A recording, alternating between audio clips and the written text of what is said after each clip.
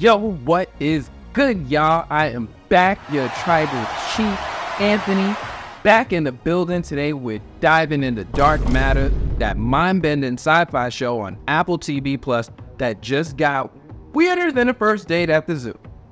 I mean, these alternate Earths are wild. 1 minute you're dodging killer bees, the next minute you're in a pandemic. If you're curious about the book that inspired this trippy adventure, there's a link in the description below, but first, let's get into it. This episode is called Wordless. Now, hold on. That could mean a lot of things, right? Maybe it's the silent film homage moment we get this episode. Or it could also be because Amanda is left wordless, hard-bodied, especially when confronted by Blaire about her affection towards Jason 1. Now, folks, do me a solid, smash that like button, subscribe, or just watch more of these awesome reviews. If you stumbled onto this episode 5 without seeing the first 4 episodes, I got you covered with the link to the playlist chilling in the description below and stickied as the first comment. This episode opens with Jason and Amanda picking a random door. Jason tries to convince everyone he's feeling safe and happy. Yeah, right. Dude was sweating more than a cast member on Dancing with the Stars before he opened that door. And when Jason opens the door, these two find themselves in a Kevin Costner movie with the entire planet submerged underwater. These two barely make it out alive as they become completely submerged while inside the box before closing the door. Jason decides to admit that he was actually feeling overwhelmed with pressure when he opened the door. We fast forward a bit and find Jason and Amanda drying their clothes in a fake ship shelter, looking like they just got shipwrecked on Gilligan's Island. Real talk, they really were giving me Survivor vibes in this moment. Anyway, they're trying some brain exercises to help them navigate their way around when they're in the box, but let's be honest. Jason's not good at this. Like, he comes off as coordinated as a newborn giraffe on roller skates. Amanda schools him a bit and teaches him how he should be thinking about this. Anyway, they fall asleep in the corridor because apparently that's a thing you can do. And they wake up back inside the box. And they're back inside the box after Ryan's gamma radiation wears off. They open the box not knowing what awaits and end up in what looks like a deserted velocity lab. Spooky vibes. I mean, it's like Silence of the Lambs meets World War Z. The only company they find is a decomposing corpse, and they hear some Jurassic Park-worthy growls coming from down the hall. Needless to say, they're out of here faster than you could say multiverse of madness. But hold up. Hold up. Who is that? It's Blaire-2. Now, some of you might be lost, so here's a quick recap. We haven't met Blaire-2 yet, but we know Blaire-1 from Earth 1, who's tight with Jason's wife, Daniela. Back in episode 2, Layton 2 told us that Blaire-2 is a Velocity employee who went on the first 3-man trip into the box. Jason 2 went in later with a sob story about feeling guilty and wanting to help find the missing team. Amanda and Blaire catch up while Jason 1 spills the tea about Jason 2 being a lowlife who stole his wife. Apparently, Blaire-1 on Jason 1's world is a bioethics lawyer. Fancy. Jason and Amanda continue catching up with Blaire while also touching her shit, eating her food, and low-key judging her. Blaire admits that she's been on this world for 3 months, which is wild considering... Wait, what? We see a security camera footage of a different Blaire, arriving on this same world a whole year ago. And guess what she brought as a housewarming gift? A swarm of gigantic killer bees! Talk about an unwelcome guest. This Blaire showed up with more bees than a Beyonce concert after a visit to a Texas apiary. And they look like they came straight out of a horror movie. They just completely overwhelmed the scientists. Apparently, even with these killer insects all over the place, Blaire-1 is just chilling on this world. Priorities, I guess. We cut to Jason 2 and Layton 1 prepping for their multiversal plot. This whole multiverse thing feels like a metaphor for gentrification. Layton's scared, which is fair.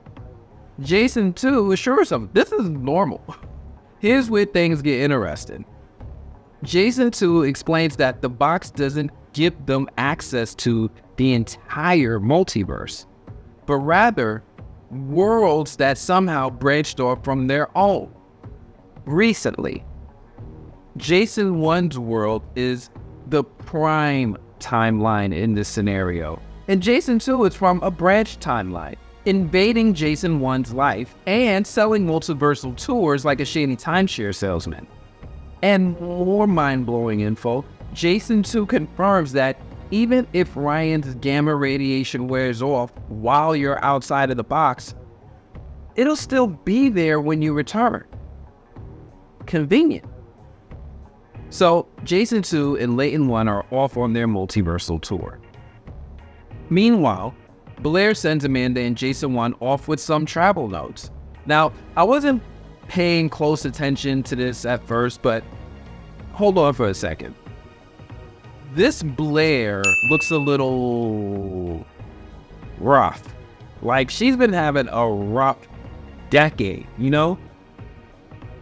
When Amanda goes in for a hug goodbye, Blaire pulls back like she's dodging a rogue beat. And here comes the next big clue. Blaire tells them it takes more than just focusing on a specific world to get there. Apparently, everything messes with the connection. Fear, random thoughts, even subconscious desires. She says even with all her training, she couldn't control it. Remember this, folks, because it opens up a whole new can of worms about how deep this show is getting. Back to our heroes. Amanda and Jason 1 return to the box and are shook. Jason 2 can actually navigate the box and land on the Earth he wants. He does this all the time. Jason 1 explains how he made a life-altering choice when he was younger. He had to choose between a life of science or Daniela. That's the point where his life diverged from Jason 2's. That's the moment Amanda starts questioning everything, especially her relationship with Jason 2. Jason tries a clever trick to get back to his world, and guess what? It kinda works. They head to what seems like Jason's house, but the whole city is deserted, like something out of a 28 Days Later movie. Jason finds Daniela, but she's sick. Apparently, their son isn't around anymore, and she thinks Jason was taken by authorities and wasn't around anymore either. If you didn't notice, this is not Jason's world, folks. It's some kind of pandemic Earth. They have a tearful reunion anyway, and Jason even gives Daniela some morphine that he was given because he doesn't want her suffering. Back in the box they go. Jason's pretty shaken, and this time Amanda gives Jason a full-on cuddle. They gotta figure out what went wrong with their plan. They try again, and this time when they get to the Earth, there are people. Progress. We then get some quick cuts here and there, and we see Jason 2 in the bathroom with Daniela 1, who's freaking out because Jason's making big decisions without her input. She wants answers, damn it. Meanwhile, Jason 1 walks in on Daniela in their bedroom. But she's calling 911 because apparently her ex-husband husband, Jason, is supposed to be in prison, and he just showed up in her house with a knife. Yikes. Jason's officially having a when keeping it real goes wrong. Yeah, this isn't Jason's Earth either. Later, we get a touching mother-daughter moment for Amanda. She visits her mom on this world, but sadly, her own Amanda isn't alive anymore.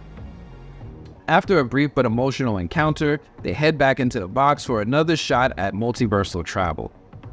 We switch back to Jason 2, who's back on Earth 2, and he's restocking on gamma radiation. A staff member casually mentions that a few people showed up looking for Jason a few days ago. You know, rather than calling someone. She just tells him this. Jason 2 then returns to Earth 1 with Layton 1. He shows Layton that he was able to secure 50 new vials. Then he promises after he sends Layton on his way to venture off into the multiverse, he's gonna seal the box. Anyway, just on this Earth. And that's a wrap. Whoa. Did we learn a lot in this episode or what? This show keeps showing us that there are levels to this story. Let's break it down. You can always see and return to the box even after the injection wears off that allows you to perceive a superposition state. So you can go somewhere, stay there, and then maybe at some point in the future, you can come back. Also, was that Blaire we saw earlier the same Blaire who left Earth 2? Remember, Jason and Amanda saw messed up versions of themselves earlier. And then there's the Blaire who showed up a year ago with the killer bees. Now, Blaire on this latest Earth looked kinda sickly, just like Daniela from the pandemic world. Coincidence? Plus, Blaire mentioned being in the box, or at least on this world, for 3 months. Layton 2 talked about his first team going into the box, but was it 3 months ago? Was it a year ago? I might have to go back and see, unless any of you guys know. Let me know in the comments if you find it first. Anyway, that's all I have for this one. Listen, if you're new to the Lost Levels reviews, hit that like button, subscribe, and check us out next week. Until then, I'ma check you all later. Acknowledge me! Peace.